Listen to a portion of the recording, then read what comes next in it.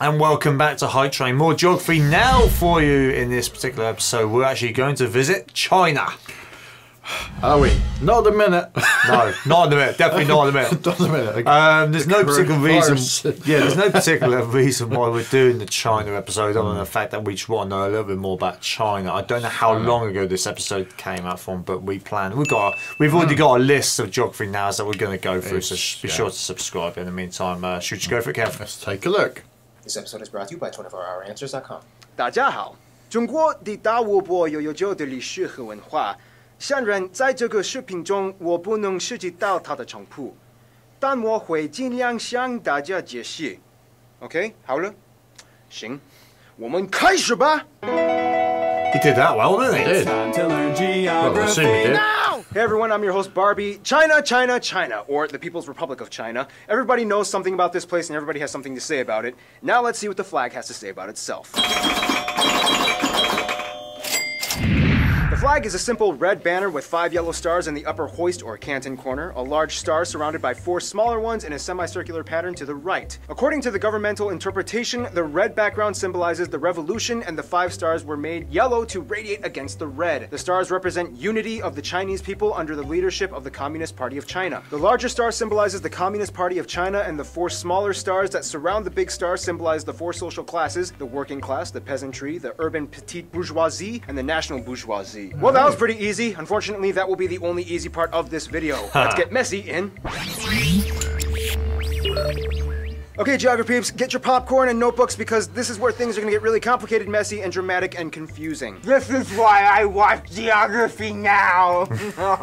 First of all, mainland China is located in and dominates the heart of East Asia. At over 22,000 kilometers, it has the world's longest combined land border with 14 other countries. The country spans all the way from the Taklamakan Desert to the coast of Fujian. Depending on your method of measurement, China could either be the 2nd, 3rd, or 4th largest country in the world by total area. If you include all of the water territories, Canada is the 2nd, even though China has slightly more landmass, and if you include Alaska, Hawaii, and all the official territories, the US is slightly larger than China, but if China's disputed and confusing territories are all included, then China is a little bit larger. Yeah, I know, it's only been a couple minutes and I'm already making it look like...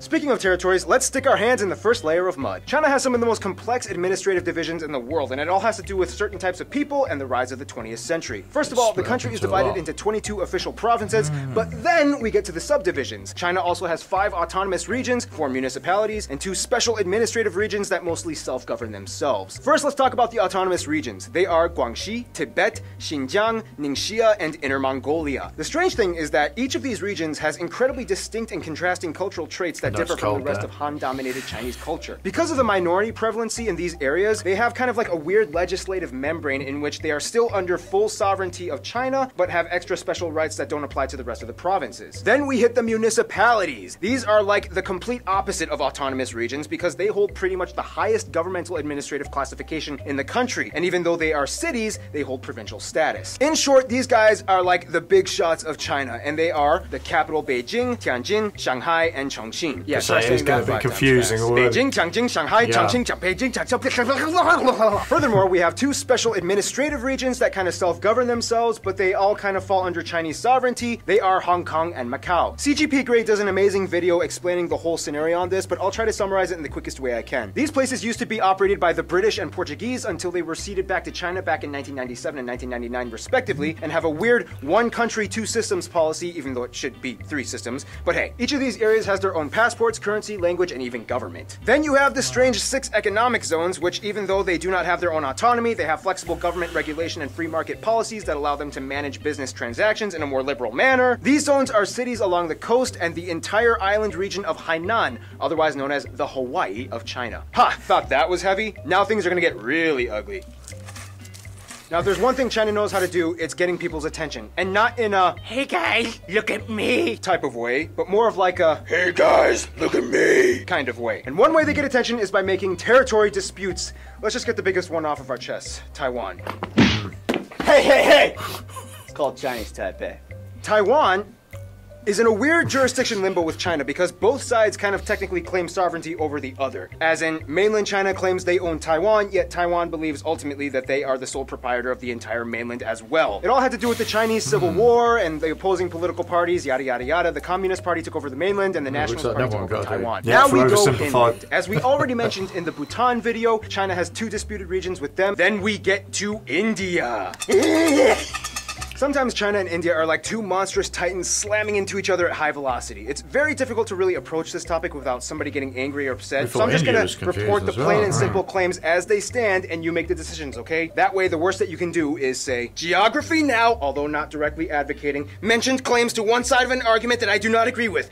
In the east, we reach Arunachal Pradesh, which is to this day pretty much a state of India. However, China still believes it is part of South Tibet. In the Uttarakhand area by Tibet, you have the Niti Pass by Chamoli and the valley of Jadganga. In Pradesh, you have the Rayopurgil Mountains and the Spiti River Valley. And finally, we reach Jammu and Kashmir, aka the most messed up no man's land in the entire planet. Here, China lays claim to the Shaksgam Valley, the Fukche Valley, the mouth of the river by Chumar, and the largest chunk of highlands, the Aksai Chin region, which Chinese National Highway 219 passes through. In addition, further up north, pretty much all of Tajikistan's southeast border with China is disputed.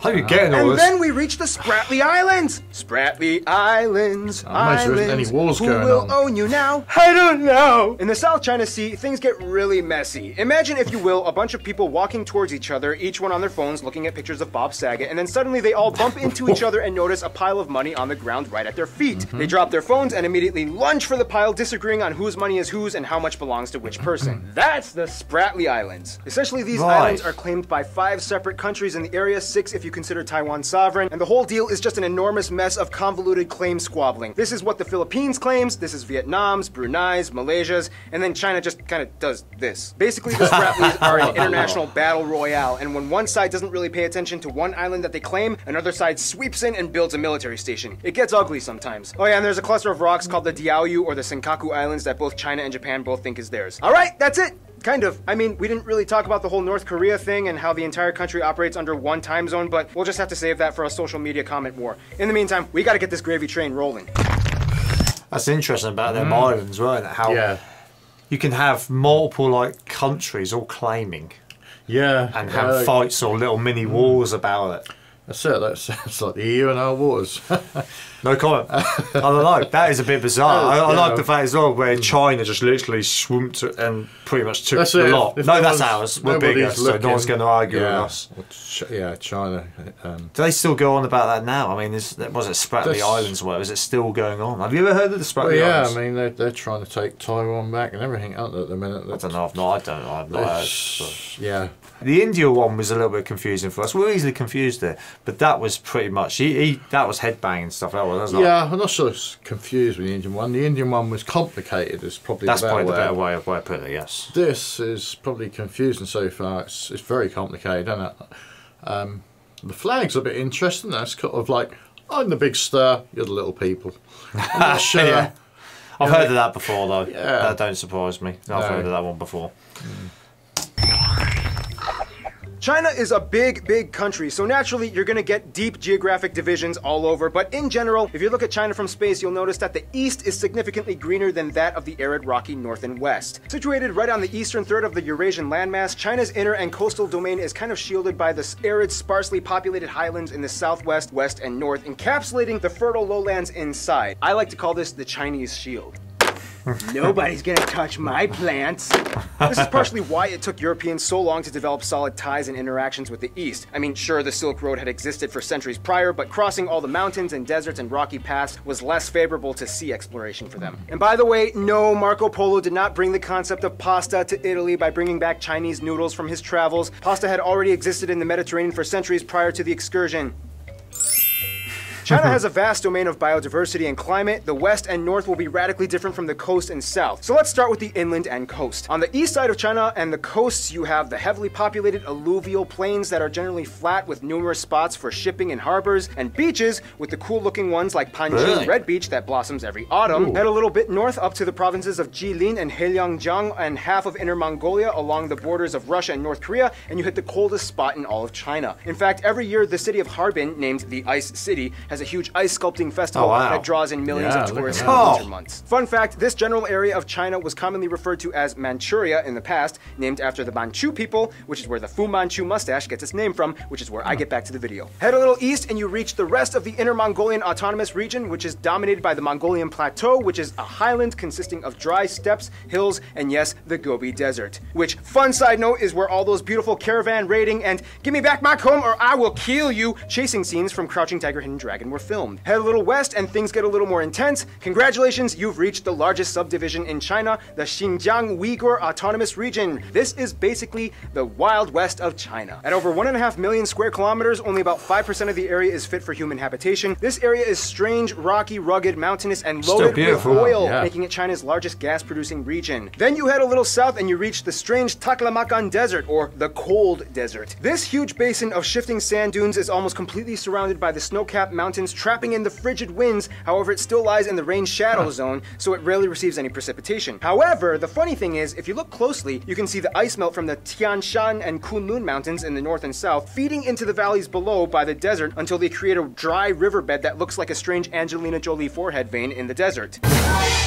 Head south and then we reach the most notable autonomous region, the Tibetan Plateau. As the highest region on Earth with an average elevation of nearly 5,000 meters, 16,000 feet, this area is situated on the Himalayan mountains, the tallest mountain range on the planet, and the tallest mountain in the world, Mount Everest, straddles the border with Nepal. The funny thing is, the Tibetan Plateau, and to some extent the Qinghai province, is so high that the snowmelt runoff doesn't really have much to go in the arid north. So it just kind of flows into the empty crevices, creating China's largest network of freshwater lakes, speckled throughout the entire area, including the largest lake in China, Qinghai Lake. Many speculate that these are actually the sources of many of the major rivers in China, including the Yellow and Yangtze. Then we get to the southeast by the provinces of Yunnan, Guangxi, and Guangdong. As the warmest regions in the country, these areas are home to some of the most picturesque rock forest and eroded mountain landscapes with the terraced rice paddies that have literally usurped the entire surface area of hills and mountains. This is also the only place where you can find the creepy snub-nosed monkey. Oh you head my inland, you reach the word. rural areas, and you can encounter the vast network of rivers and creeks that irrigate the beautiful.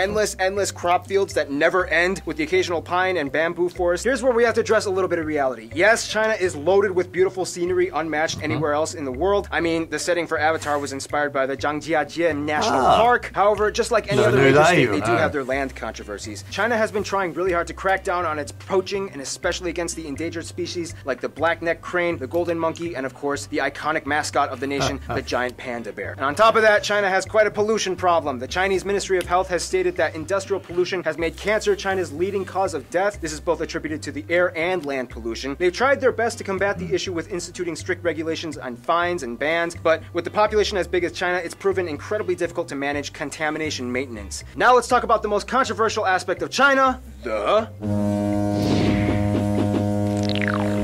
Alright, here we go. I'm probably not going to feel this nervous until we get to the Israel video, or the country that must not be named. Let's talk about the people of China. With a population around 1.4 billion people, China is the world's most populous country with around 19% of the entire world's population. About 1 out of every 5 people on the planet is Chinese. Let me just emphasize exactly how big that is. In China, they have traffic jams that can last not only hours, but days on 50-lane highways. In China, even if you are 1 in a million, there are still 1,400 people exactly just like you. But my mom thinks I'm cool. Okay, that's great.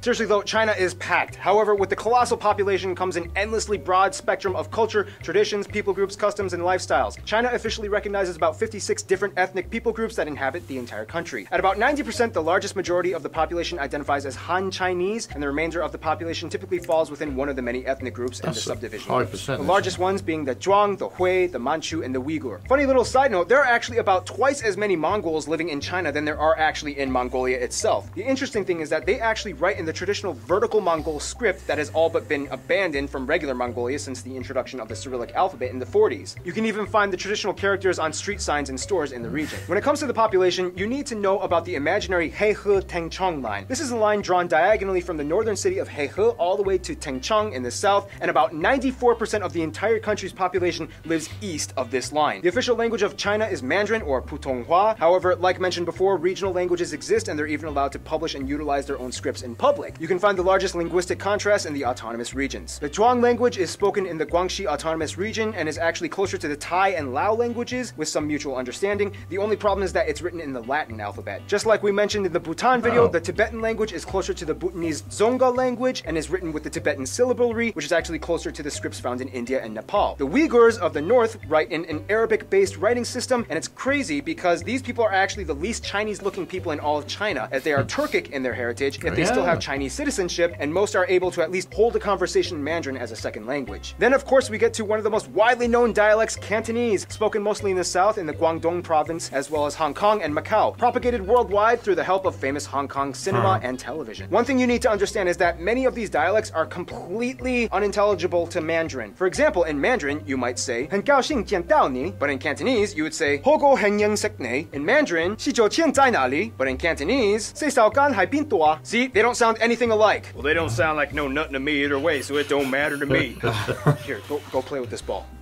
The weird thing is they all still use the same Chinese character writing system, so even if you don't understand each other, you can still communicate with writing. Fun little side note, the same thing even sometimes applies for Japan, as they use the kanji writing system, which is made up of Chinese characters all over. Culture-wise, there is too much to cover, and I won't be able to address everything, but basically the Chinese have an incredibly long history of vibrant, exuberating customs, traditions, rituals, dynasties, discoveries, inventions, wars, alliances, art, building, food, apparel, policies, and beliefs. And the list goes on and on. To even attempt to scratch the surface, we would have to make over 100 episodes. One thing that kind of is universal, though, is that the Chinese have a very hard-working, diligent type of social construct that looms over the entire population. Students can typically spend about 12 hours a day on schoolwork and studying in order to pass college entrance exams, which is a huge deal. And they absolutely love practicing English. In fact, there are actually more people in China that speak English as a second language than there are in the UK. Some children that show signs of being gifted in certain academic, athletic, and artistic prowess are even selected by the state to undergo training at specific academies that cater towards targeting on honing those skills. Speaking of which, the country operates under a one-party socialist state. But I thought China was communist!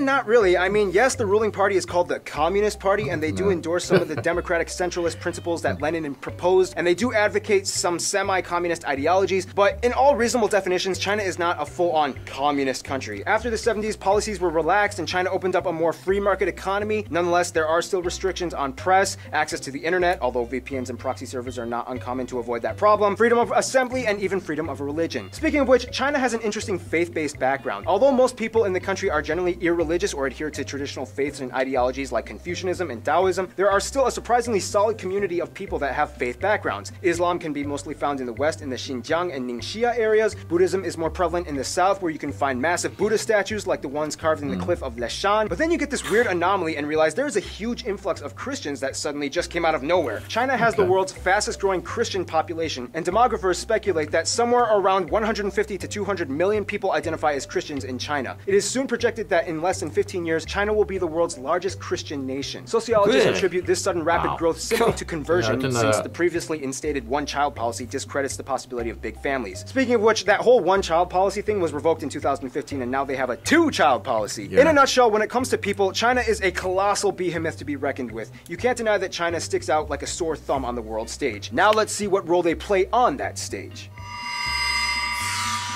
Okay, so here's the deal. We all know that China is huge. In terms of nominal GDP, China has the second largest economy in the world after the US. They are the world's largest exporter, trade nation, oil importer, and henceforth, it's not hard to really conclude that China has a lot of connections. China has diplomatic relations with almost every single country in the world, minus a few that either never really had the time to meet up, or the few that recognize Taiwan's sovereignty over the People's Republic, which doesn't really sit well with them. Nonetheless, trying to analyze China's diplomatic relations is like one big messed up chess game that makes no sense. One thing that we can start with is the BRICS nations. BRICS being the acronym for the Association of the 5 National Emerging Economies: Brazil, Russia, India, China, and South Africa. These 5 countries have developed an alliance based on bilateral relations and mutual benefit agreements. One misconception that a lot of people have is that China and India do not get along. Yes, in the 60s there was a Sino-Indian War, and yes, the border disputes are all kind of still in effect, but nonetheless, China and India have been operating in diplomatic measures for decades. They are heavily dependent on each other's trade and business, and after a few high-level visits from the former president Jiang Zemin in the 90s, Chinese, tensions have eased off quite a bit. The only problem is that both countries are the biggest investors in Africa, so that kind of puts a little bit of competition in the bucket. When it comes to Africa, China was kind of like, Africa is like a really big place with a lot of stuff we could use with a lot of diplomatic confusion. So maybe we should step in as the new guys and cut a deal with these Africans. To this day, China has really been keeping their eyes on sub-Saharan Africa, specifically in places like South Africa, Zimbabwe, Botswana, and Angola. South Africa and Angola being the largest African trading partners with China. The problem though is that China is kind of far and doesn't really have a coast on the Indian Ocean for shipment from Africa, so that's where Pakistan comes in. Pakistan has actually been one of the closest friends and allies of China since the beginning of the economic reform period. Not only do they offer China access to the Indian Ocean from the ports of Gwadar, they frequently collaborate on energy, technology, and even military agreements, which kind of makes sense in case of tensions ever rose with India ever again. Funny enough, Israel is also a close ally of China as well. During World War II, Shanghai took in many Jewish refugees,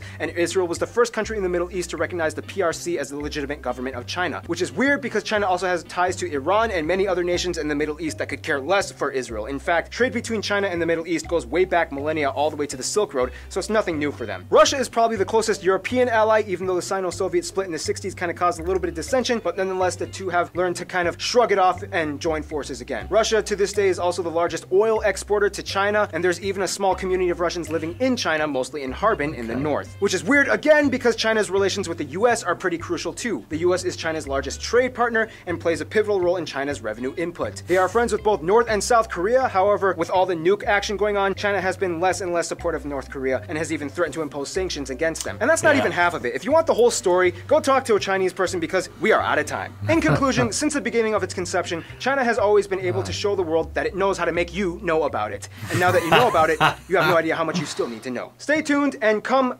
be with Colombia. No, that didn't. No, that didn't work. Hey, Geography. So Geography Now just got its first sponsor. Yeah, confusing for me personally. There's so much going on in there politically and that. Yeah, you've got to almost simplify what he's told you to get a grip on each little bit of it. There's lots of information in there.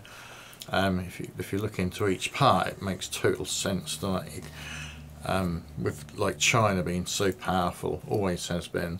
It's one of the biggest countries in the world, as he says. I thought it was way bigger than America. And he said, bearing in mind, actually USA is actually marginally, depending on population. This is a few years ago. This is why all the gaming companies want to be in China and Asia, because the population there is massive compared to anyone else. Oh, I know Asia, the whole of Asia is, don't get me wrong. You did mention a bit in there as well about the population. Speaking of which, there was a cap, weren't there, originally on a couple having X amount of children. Oh yeah, they put a cap on low, that. Yeah, they did have it so you could only have one child per couple. They put that law in there. I actually found out yesterday they've banned all English words in computer games yesterday, which is really weird. I guess they want their natural language. They don't want people in the country to actually be able to understand the foreign country. But there he was saying they use VPNs, they can get around it. So there's obviously... But then, so I don't know when this episode came out. Can you stop evolution? I very much doubt it. A little bit of info about the flag. Made it easy to remember their flag. You kind of won't forget that, will you? Yeah, the big star with the four and the red behind it. Now, do you remember what they all stood for? It's to do with the different levels of people, and it was like the government, basically. Yes, but do you remember what they're all called? No, besides the words of them. No, I can't remember the words. But there's always great stuff to take from these episodes. We will cover some more geography now here, so be sure to subscribe. Anything else, as I mentioned, whack it down in the comments, and we'll see you all soon. Catch you on the flip side.